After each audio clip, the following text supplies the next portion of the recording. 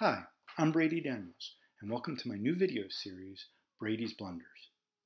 In each episode of this series, I will highlight one particular board position in which I made a huge mistake. I'll show how my opponent punished me, and then I will show how a Go professional says I should have played, usually with several variations. My hope is that this video series will be most beneficial to Q players, as they strive to not make the same mistakes that I make. But I hope down players get a kick out of it too. One feature of these videos is that because each is about a single board position, they should be short, as in 10 or 15 minutes. And there's a lot of good Go English material out there, but it usually tends to be half hour or an hour or even longer. So hopefully there's space out there for shorter material. In this first video, I'm going to show how my name became a verb at the most recent US Go Congress. All right, let's get on with it. Okay, let's move on to our first game. This comes from the 2015 US Go Congress about a month ago, and I'm playing black. This is a 3-down game against Jeffrey Rolfs. Jeffrey is a good, solid opponent. He went 4-2 in this year's Open, so he's a good player, and this was a good test. In this game, we battled back and forth early on. Well, to be honest, mostly he chased me around the board, which I didn't like, and then I lived inside his territory, which he didn't like. But in the end, the game came down to this. I went all in on an attack on the group labeled A. And as a matter of fact, A was White's last move, and I was going all in to try to kill it. So White has just played A. What I would like to do now is recommend that you pause the video and go ahead and consider for a minute or two what you would play after White plays A. Go ahead and do that. Okay, did you give it some thought?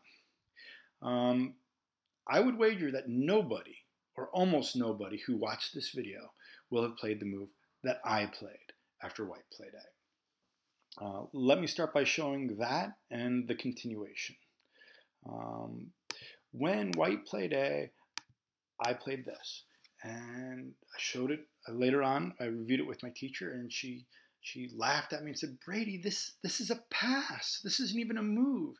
And she's completely right, and I'll show exactly what I was thinking a little bit later. But for now, let me just continue with how the game actually went. So White pushed through here. And I went and connected my stone. Then he went to play here, so I had to deny him an eye. Then White played here, threatening a ko. I had no way in the world I had ko threats up to this challenge, so I connected. He cut. I forced. And then I threatened to split him. But at this point, I've already lost the fight. This group here will have less liberties than this group here. And the game is effectively over. The move I played was definitely the wrong move and just proved the point. But even if I played correctly, I was in deep trouble. And at this point, I threw my hands up and resigned and said, "Good game." So let me back up to the point where I played this move and show what I was thinking. Let's say I pass, which is what the 1-1 symbolizes. What fantasy I had is that if White played this, it made A and B equivalent plays. So if I went and protect the stone at B, he would cut at A, cutting off these stones here. And if I protected at A, then he would cut at B, gaining a second eye. Of course, this is crazy. If I protected A, he can't play B because that would be self-atari. But for some reason, because of Byoyomi, I suppose, I didn't see it. I missed it completely. And therefore, I made a B2 bomber pass.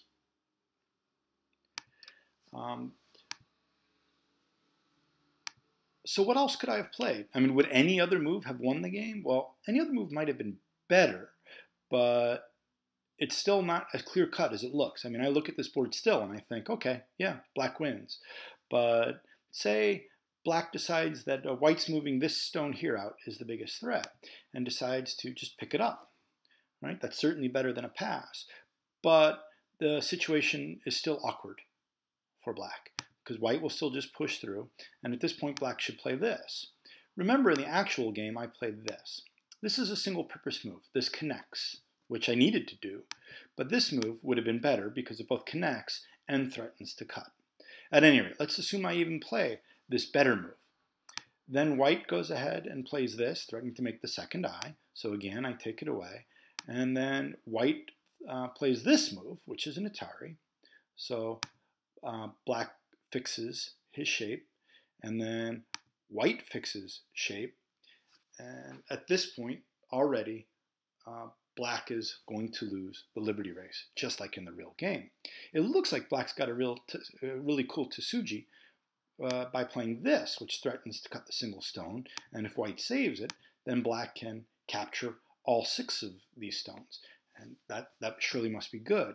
The only problem is that with proper play, the situation. Say white should play here. If black tries to connect, white would play this. If black eats that stone, then white can play this. Black is correct in thinking that he can pick up these white stones. But what he can't do is connect here, because then he's short of liberties. So black needs to keep picking up stones. And then white puts black in Atari again. So black eats these stones. But white's now connected out. By capturing the tail, white is connected out in Sente, able to fix the top side, and has an easy game.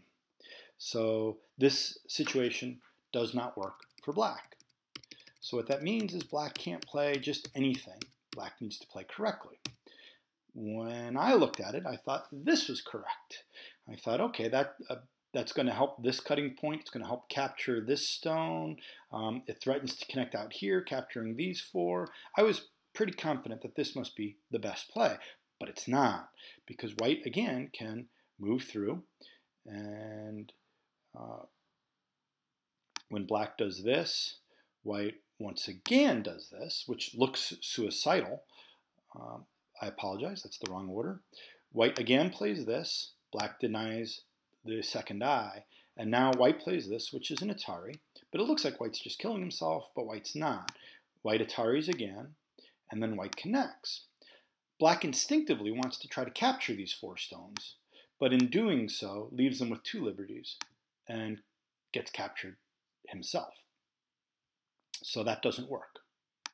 So black needs to not try to capture those.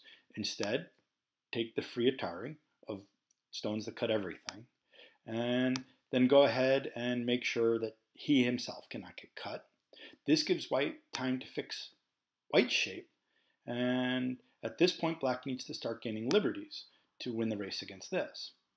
This actually works, and black can capture these stones, but in doing so, black is probably going to lose all of these stones. So while this is way better than what I played, it's not the best that black can do. So where did you play as black? This doesn't work as well as can be, and this didn't work as well, and certainly my play didn't work as well. All of white's variations started with a cut here, or included a cut here. So what if black just protects against that? When white pushes through, black comes out. If white tries to build an eye, again, black can take it away. If white connects there trying to gain liberties, it's really already over. At that point, black can come here and continue to build liberties. Black's shape is strong enough that it can't be cut, and white has no place to get a second eye. So the game is effectively over. So this move at right here, the good move, did you find it? If so, you just might be better than Brady. Oh yeah, I mentioned I was going to explain how my name became a verb.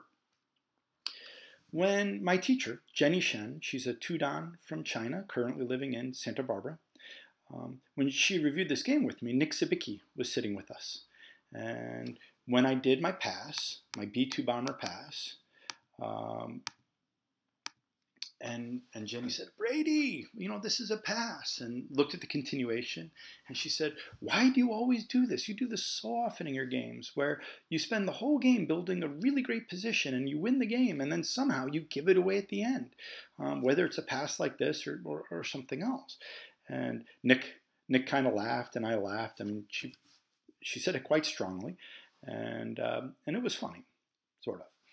But what made it funnier was the next day, Jenny met Nick after his Congress game, his second open game. And she said, hey, Nick, how'd you do? And he looked at her sheepishly and said, Jenny, I Brady'd today. Which had her laughing, had him laughing. And of course, they shared the story with everybody. And that is how my name became a verb. To Brady was to do an epic blunder almost inexplicably. And people remember that for the rest of the Congress. And it amused me. Now, honestly, I wish my name wasn't synonymous with an epic blunder. And my hope is that someday it won't be, but I'm going to have to earn that. In my next game, the mistake comes far earlier. I didn't wait till the end game to make an impressive mistake. But if you want to see it, you're going to have to watch the next video. If you enjoyed this video, I hope you'll like it, or comment, or subscribe. Whatever. Until then, I'll see you next time. Thank you.